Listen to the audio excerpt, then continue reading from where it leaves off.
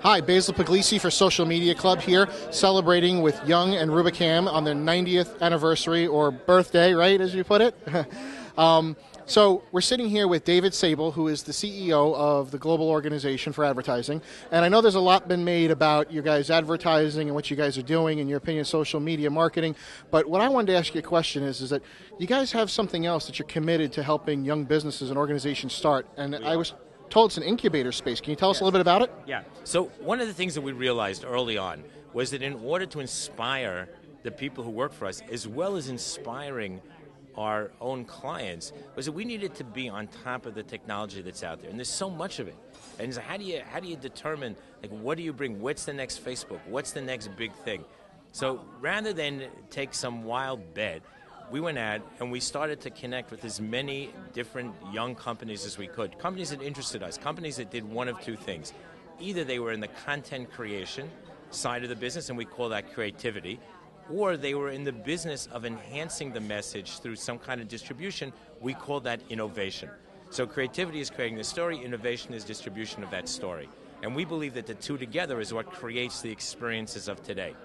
So we basically went out and we said, all right, let's just meet as many of these companies as we can. We did.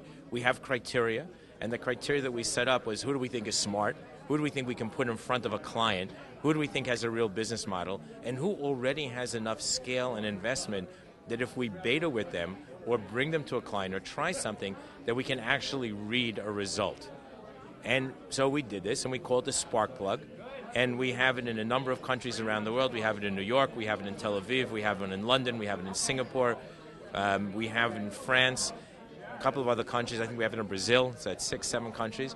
And we have probably about 15, 20 of these companies around the world, many of which have already done projects for our clients. And our clients appreciate it because they're bombarded by these companies all the time, and they don't know how to value them or what metric to use in order to figure out who they should be talking to or how they should engage with them. And we're finding it very successful. In fact, you know, the piece that you're going to see that you're seeing up here today comes from one of those companies. So obviously, you know, one of the big things that we talk about, and we're just coming out of graduation time, we have a lot of young students coming, graduating college, and we hope they're budding entrepreneurs. And Social Media Club has a lot of professionals that are trying to learn. Since you set up this space and your company supports the idea of growing entrepreneurs, new technology, creativity, and innovation, what's a piece of advice or something you would share with a young professional or a young company just getting started? What would you tell them to help prepare them for the next couple of years?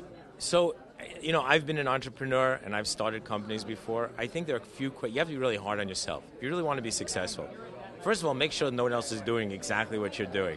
So that when you come in and you're selling me, you're selling David Sable, say, wow, I'm going to show you the greatest and only whatever that's ever been done in the market. And I sit there and go, I just saw your competition 5 minutes ago. Like, you got to be up on who's out there, who's doing what you're doing, and why you're different.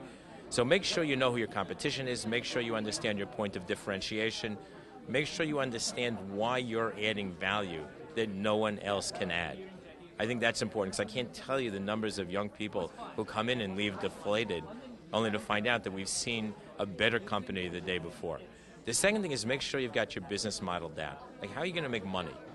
Now, you could argue that you really don't need to know how, because Facebook's still not making money and Tumblr doesn't make money, and look how much they sold for. And that's good. So if you're ready to take that bet that you're going to be the 1 in a million that get there, that's fine. But you could be the other 999,000 and end up starving. So I think you got to figure out what your, like, for example, I saw a young company this morning, and I said, what's your business model? And he said, well, I have a few things, but, you know, the top of the list is advertising. We're going to sell advertising. And I just looked at him and I said, well, you know, what's your next job? Like, what are you doing on the side? And he said, what do you mean? I said, because you're not going to feed your family. You don't have enough audience. You never will. Facebook isn't making money in advertising yet. How are you going to make it on advertising? He said, well, I guess not. It's not advertising. It's really sales. I said, great. So he changed his business model sitting in front of me. I think that is the second piece. So one is differentiation. The second is really understand how you're going to make money. Like, what is the thing that's going to monetize you? And I think if you do those two things, then it makes it really interesting for people like me, because I get your differentiation, so I understand what you do and why you're useful to me. And then if I believe that you're monetizable, so you're really going to be around, then that makes it more interesting for me to take to a client because I know you've got staying power. David Sable, CEO, Young and Rubicam, celebrating their 90th anniversary. Thank you for joining us. Thank you.